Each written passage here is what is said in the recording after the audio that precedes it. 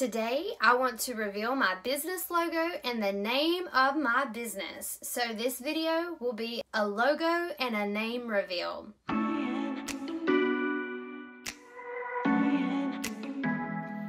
For those of you who do not know me, my name is Chastity King, and I am the author of the soon-to-be published book, The King's Daughter, which is an autobiography of my life, of course, hence autobiography, and it takes you through the intimate details of the addiction that I overcame, my recovery, and my faith. So, let me tell you a little bit about the name of my business and why I chose the name and how I received the name. One night, I was up researching. It was on a Saturday night before church, and I was researching the self-publishing process and watching multiple YouTube videos about how to do this and all the things that come with it. A few videos that I watched mentioned starting your own business in order to start publishing your book, or you're publishing multiple books. All the videos I had watched up until that point never said anything about starting an LLC or a publishing company. When I heard this and I watched this video, I was like, hold up, I've got to create a publishing company. I dug more into it and did a little bit more research and found that actually a lot of authors do that. They want an imprint name to publish under, and therefore they create their own publishing company so that they can have a name to publish under. This looks a lot more professional than just having that your book was published by you. What an imprint is, and I've talked about this in another video, the imprint is the logo that is on the bottom of the spine, which is this. Like this says Charisma House. So that's the imprint name. That's the publishing company.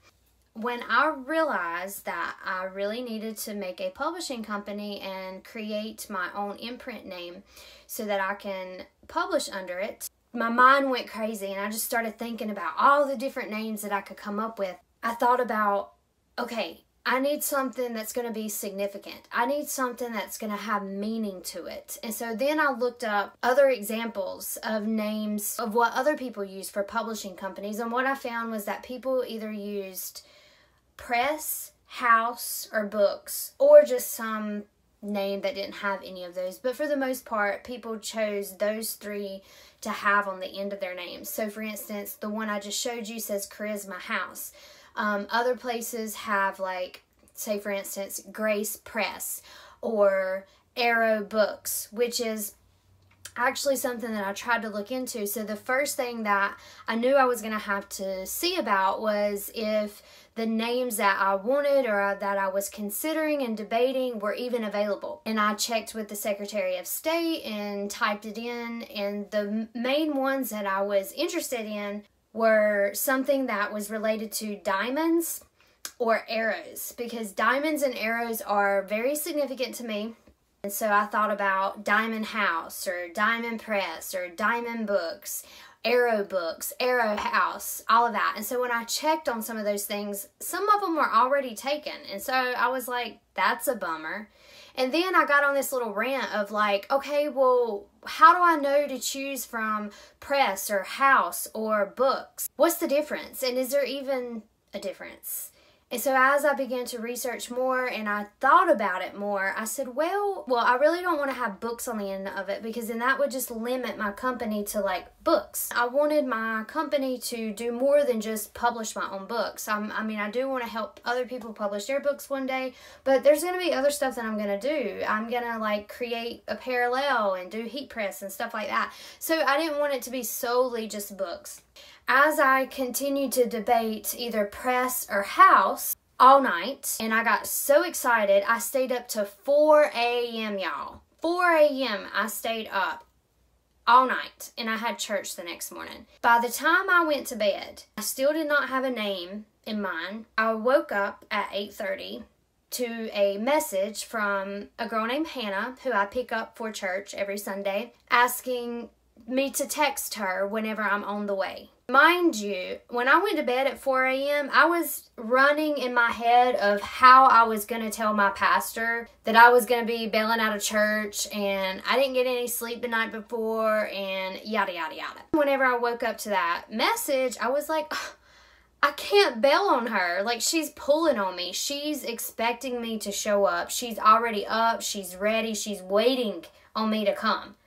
So I hurried up, I threw a toboggan on, threw some clothes on, picked her up, and then on the way to church, we're conversing back and forth about this new business and this new idea about different names, and I was asking her to help me, and she come up with some stuff, but nothing was really just like clicking and like, oh, that's it. As I kept driving down the road closer to the church, I began to hear a name. As I'm communing with the Lord, I'm like, all right, Lord, it's got to have meaning. It's got to have significance. And if it can't be diamonds and if it can't be arrows, then what is it? And then I heard gratitude press. And I was like, oh, yeah, gratitude. Because gratitude is like what I'm known for. Gratitude and joy. I have a colleague who tells me I'm the gratitude queen. That's what she refers to me as sometimes, the gratitude queen.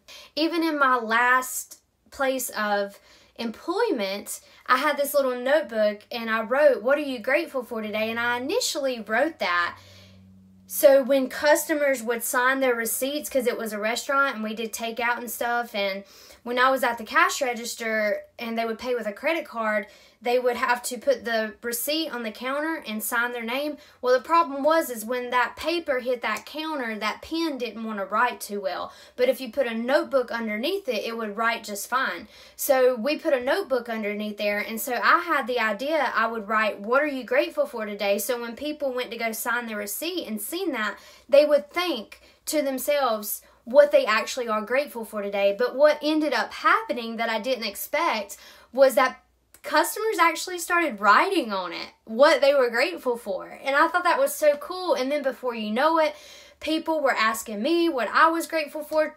And here we are today. I haven't worked there in almost 2 years, and they still have that notebook there, and they write in it every day, what are you grateful for today? And customers are still writing on it. So needless to say, I am all about some gratitude. And so when I heard that name, Gratitude Press, I was like, yes, yes.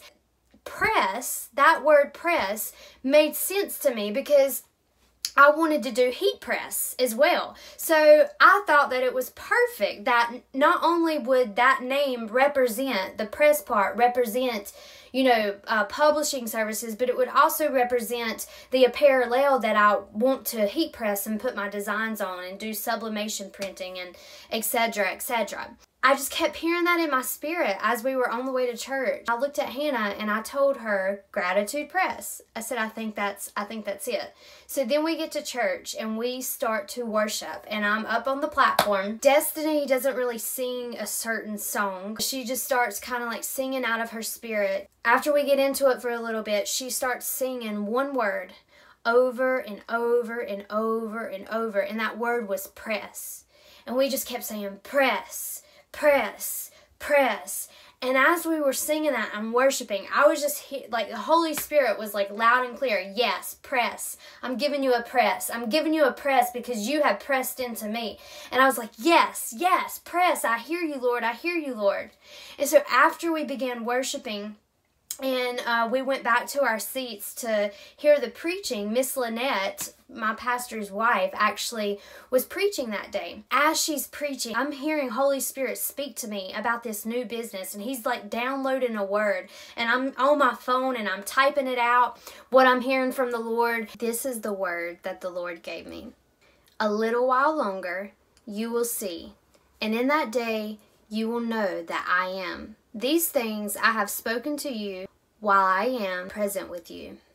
You have shown gratitude in more ways than most. Therefore, I will show you my glory in more ways than you have ever known. I am giving you a press because you have pressed into me. It shall be Gratitude Press. It is time. Time to make a difference. Your next is now. Prepare yourself. Expect and anticipate. Exciting. And then at the end of service, we take up the offering, and Pastor was not there, but he did a video and he said this one thing. What's God telling you to do? Start a business? Well, do it.